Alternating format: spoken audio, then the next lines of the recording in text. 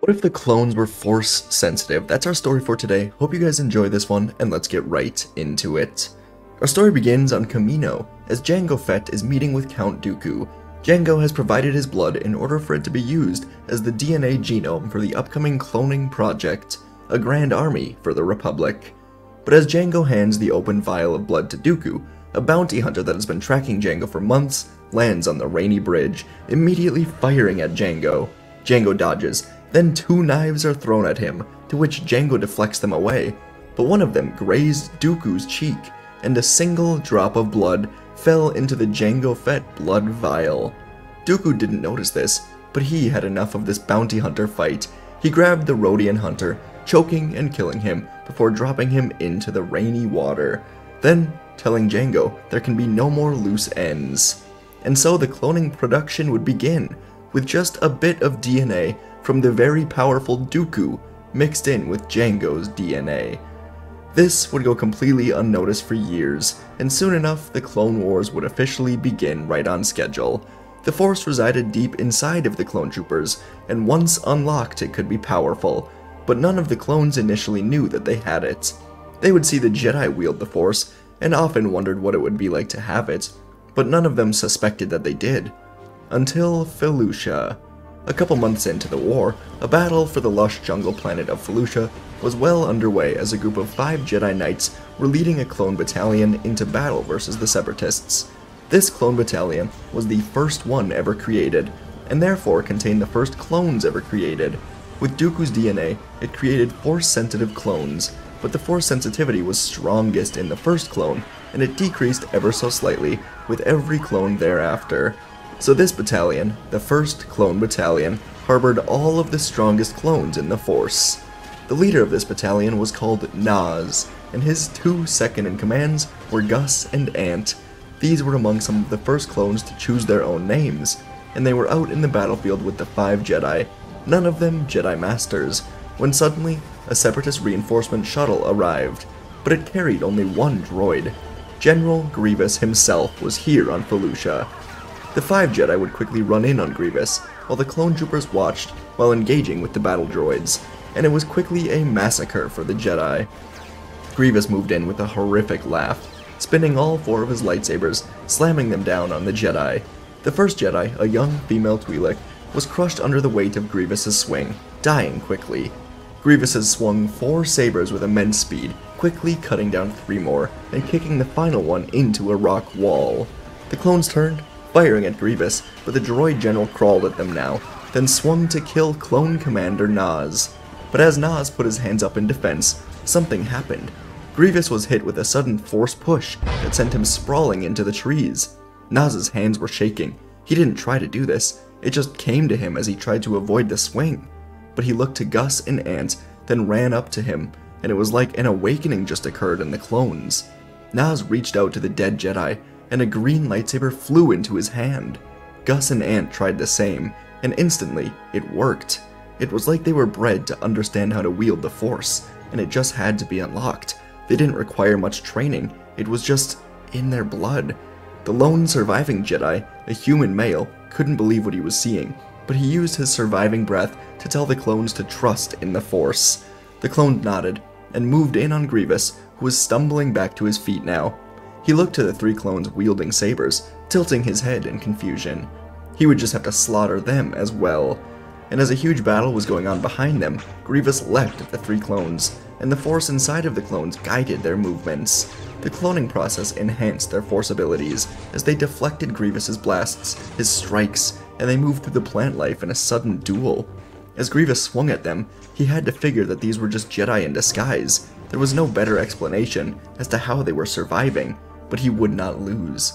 He suddenly cut the saber from Naz's hands, then lifted all 4 sabers for the kill, but Naz then pulled a blaster from his belt, shooting Grievous in the chest. Grievous gasped with surprise, then Gus and Ant attacked again, as Naz began pulling rocks from behind Grievous, hitting him again and again, until Ant perfectly spun, stabbing Grievous through the chest. The droid general was dead. The clones unlocked something inside of themselves. This battle would end up being a decisive victory for the Republic, and the 3 clones would hide this discovery until they were sent back to Coruscant to wait for their next mission. But while on Coruscant, Nas, Ant, and Gus snuck away to the Jedi Temple, telling the temple guards they have urgent news and must speak to the council immediately. The temple guards allowed the clones inside, then guided them into the council chambers, where the Jedi Council was already having a meeting to discuss the war. As the 3 clones entered, Yoda could sense something in these clones, and they quickly described what happened on Felucia and how they were able to kill Grievous. The Jedi were clearly skeptical, asking the clones if they were sure, and Nas reached out a hand, pulling Windu's saber into his hand, igniting it, and saying he is absolutely sure about this.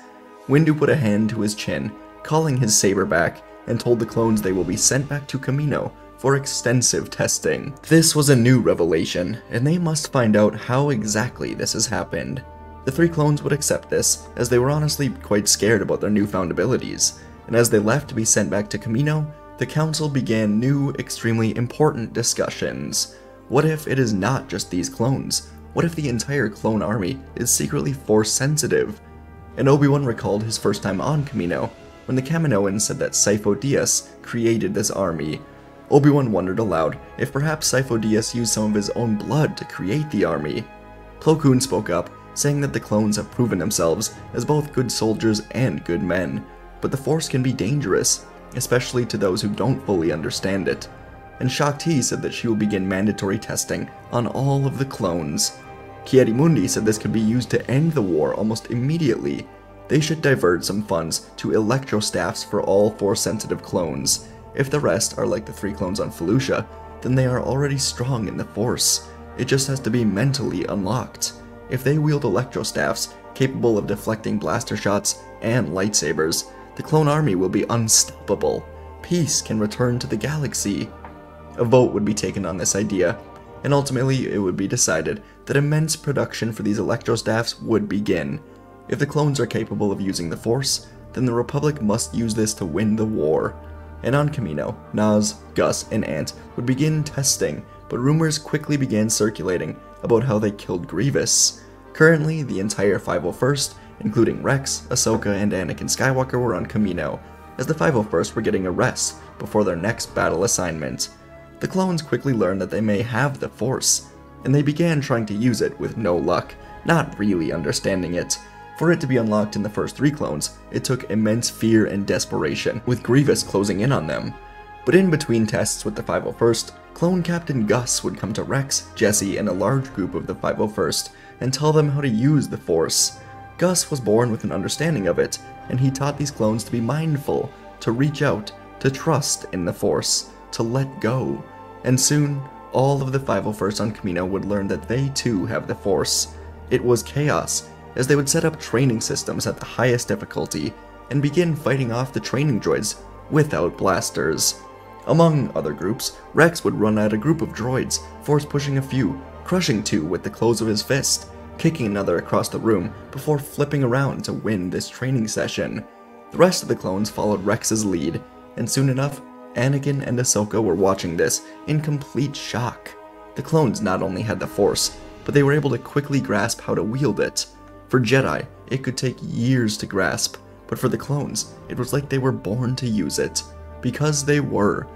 And these rumors would begin to spread throughout the galaxy as more and more clones learned that they could wield the Force. On Ryloth, Jedi Master Ima-Gundy was in a last stand against a huge group of battle droids with Captain Keeley when suddenly a group of clones from this battalion ran in, slamming into the ground to send the droids away, pulling out electrostaffs from their belts. The new shipment were arriving across the galaxy. Master Gundy ran into battle with these clones, pushing back the droids as relief aid arrived on Ryloth.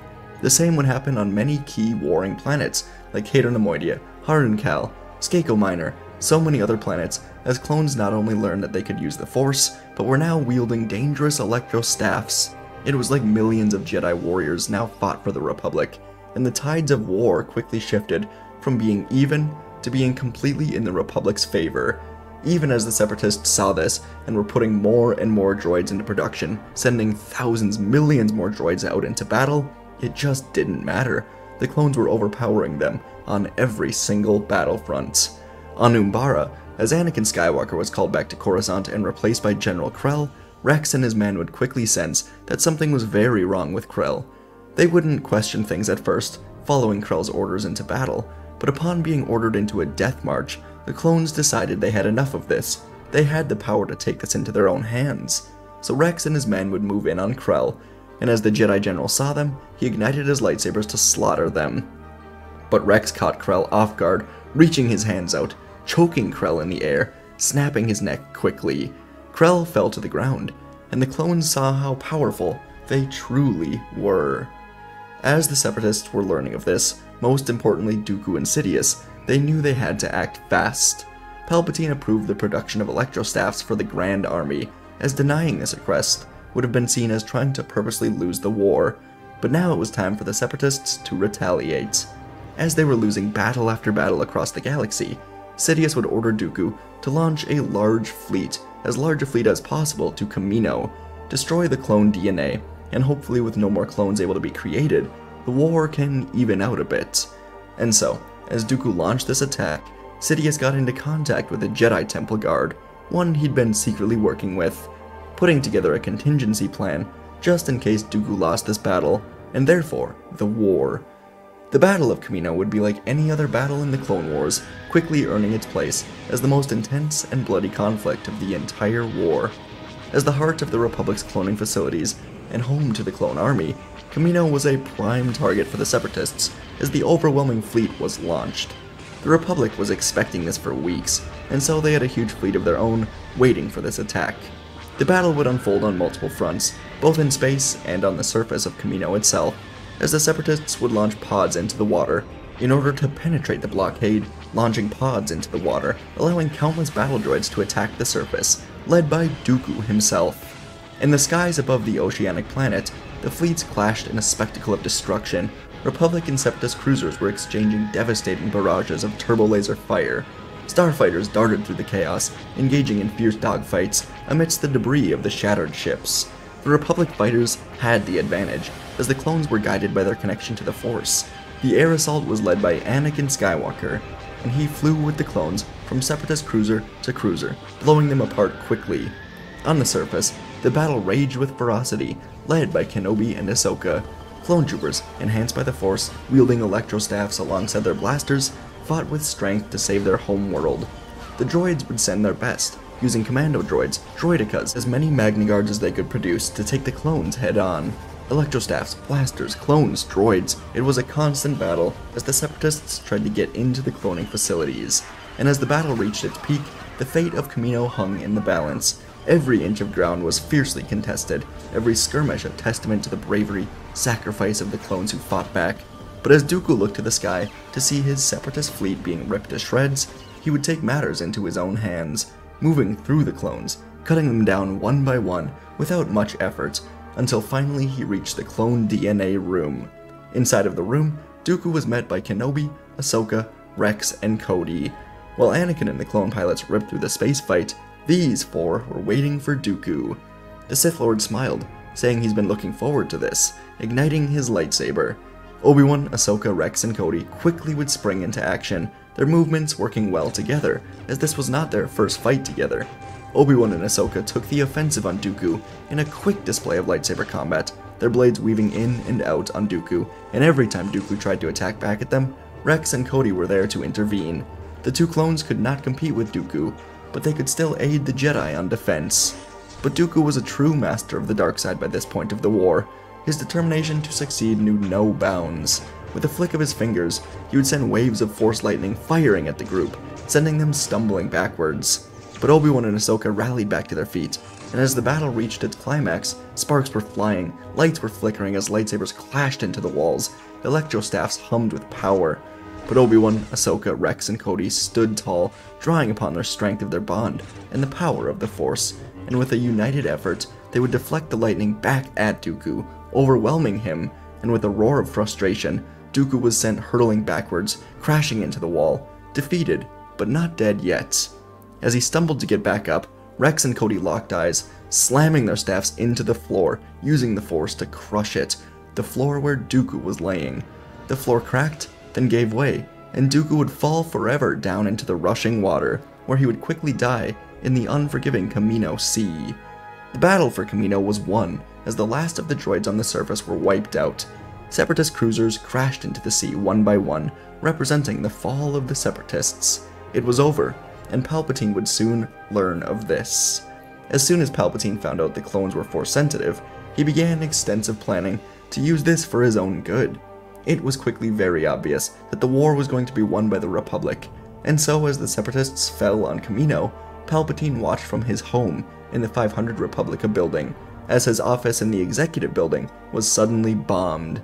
He smiled, and within 10 minutes, a Temple guard was arrested trying to flee the scene, and this guard purposely dropped a datapad containing forged instructions from the Jedi Council, telling this guard to bomb Palpatine's office.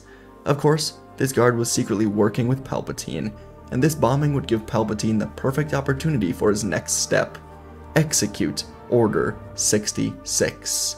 And the Jedi never stood a chance. Starting on Kamino, as Anakin was finishing up final maneuvers against the Separatists, 10 clone fighters lined up behind him, quickly blowing up Anakin's ship, using the Force to guide them. Anakin was a great pilot, but not even he could outmaneuver 10 Force-sensitive clones. On the surface, as Kenobi and Ahsoka were aiding with repairs to the facilities, they were quickly surrounded. Ahsoka asked Rex what was going on, as he suddenly used Dooku's saber, stabbing her through the heart. Kenobi moved in to defend himself, but he too would quickly die to the clones. All around the galaxy, clone troopers used the Force to easily outnumber and overpower their Jedi leaders. Plo Koon, Aayla Secura, Ki-Adi-Mundi, Mace Windu, Yoda, all of the Jedi fell to their clone allies. And inside of the temple, the first 3 clones to discover this power, Naz, Ant, and Gus, led their clone legion into the temple, cutting down every single Jedi with their electrostaffs, using the Force to bring down the temple upon itself. Within an hour, the Jedi Order was accused of bombing the Chancellor's office and massacred across the galaxy for treason. Unfortunately for Palpatine, much of the galaxy's citizens still supported the Jedi, so this execution of Order 66 was not taken kindly. But Palpatine didn't care. He had a grand army of Force users at his disposal. He would quickly turn the Republic into the first galactic empire, ensuring safety and security, and he would do this by launching clone armies to every single planet to enforce peace by any means necessary. Clones would use their staffs, along with the lightsabers of the fallen Jedi, and they would bring this peace by destroying anyone who defies their new Imperial rule. For weeks, the mostly peaceful Republic would shift into an empire ruled by fear under Emperor Palpatine, who was using these clones to do whatever he wanted. It was like a Sith army completely under his own control. But it would not last forever. These clones were stronger than Palpatine anticipated, not only in combat, but mentally as well. The inhibitor chips did initially work exactly as planned, but just weeks after Order 66, clones began to use the Force, sifting through these chips, questioning what they did and why they did it. And on Coruscant, Rex, Cody, Naz, Gus, and Ant would gather together to discuss this, and Naz would propose they use a Jedi technique of meditation to find the truth about all of this. Why did they truly attack the Jedi? So these clones would go into a deep meditation, searching within themselves, and they would dig deep within themselves to find the inhibitor chips within their brains. And using the Force, they were able to shut down these chips altogether. And upon doing this, they all would see the truth. Palpatine is the true enemy of the galaxy, not the Jedi. And so over the next few weeks, these 5 clones would discreetly spread into the galaxy, leading meditation techniques with other clones, getting them to disable their own chips, and with every clone they saved, more of them would spread out, helping others disable their chips. As this continued, the clones were deeply saddened by their actions against the Jedi, and soon they would unite against their unjust, tyrannical Emperor. As Palpatine was back in his office one day, ruling over this empire, his Imperial guards were choked, killed at the door, as Naz, Gus, and Ant entered the room. The 3 of them would ignite lightsabers that they took from the massacred Jedi Temple.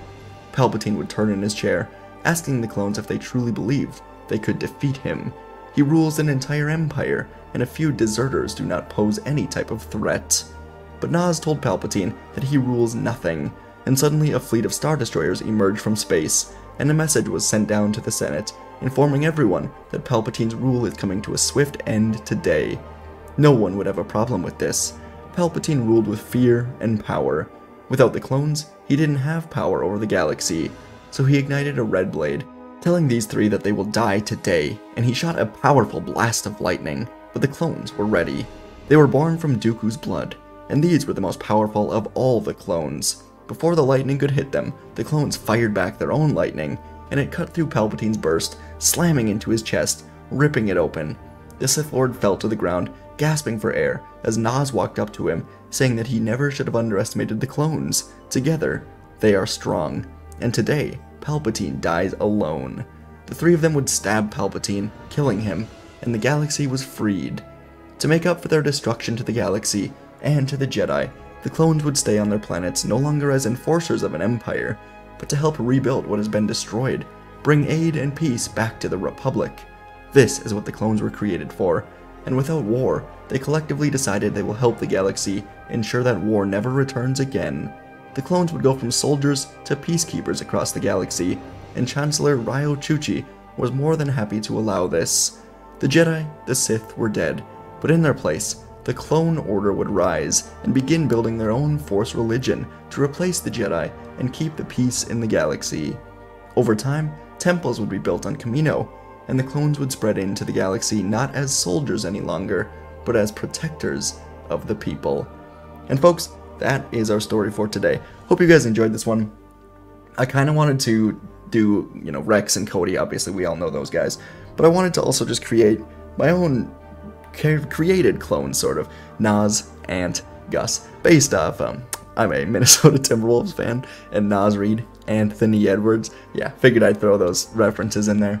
Anyways, that was fun for me to just kind of create my own sect of clones. Force sensitive, there was a couple ways I could have done this, obviously. No Order 66 was option 1, have the clones just ultimately help defeat Palpatine. But I wanted to do more than that. I wanted to ultimately have the clones be the last surviving Force religion around, which I haven't seen done before, so I thought that was interesting. Yeah, let me know what you thought of this video. A lot happened. The idea of the clones not only having the Force, but upon finding out they have the Force, just being like super strong with it. I thought that was an idea that I could just use to kind of, have it be more fun. Because if they have the Force, but they have to go through years of training, like, So, we did a little loophole. Just have, they use the Force and they're really good with it. Anyways, let me know what you thought. Thanks for watching. Check the pinned comment for the lightsaber giveaway at 60,000, and I'll see you in the next video.